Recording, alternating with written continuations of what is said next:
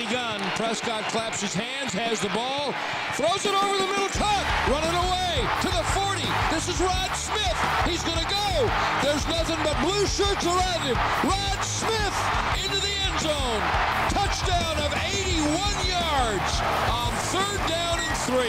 Hey guys, welcome back to Tale of the Tape, presented by Essler. I'm Nick Eatman along with running back Rod Smith, and we're going to go through a play here that you're probably pretty familiar with. It was fourth quarter of the Giants game, one of the best fourth quarters anybody's had in Cowboys history in the fourth quarter. Let's talk about this play here. Cowboys, you guys have the lead.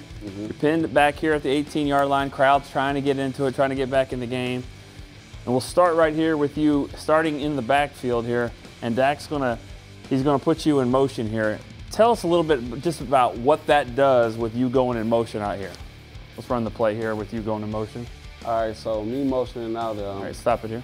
It gets a backer out of the front line so he can't blitz. So he has to come out and guard me from that point. And Dak probably sees. Yeah, he sees a lot of nothing there. Yeah, he sees nobody here. He sees this guy cheating over for Dez. That's what the play is really going for. We're trying to get Dez open, but they got him kind of like in the double team. So.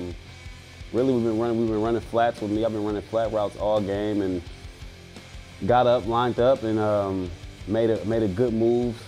Faked outside, got inside. Dak seen me. We was on the same page. All right, stop it right here for a second. Actually, right before that, let's go back just right there.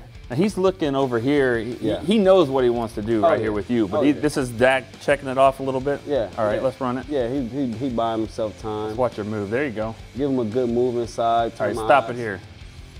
As a running back, this is probably a pretty good thing to see. Just nobody in front except for this ref, which I think you probably could beat. You rarely, being a running back, you rarely get space like that. So when I seen that, my eyes got big. And what's Dez doing here? Is he trying to run with you? Is he blocking? He leading the way. He escorted me. Then I got T Dub coming down here to help me out a little bit.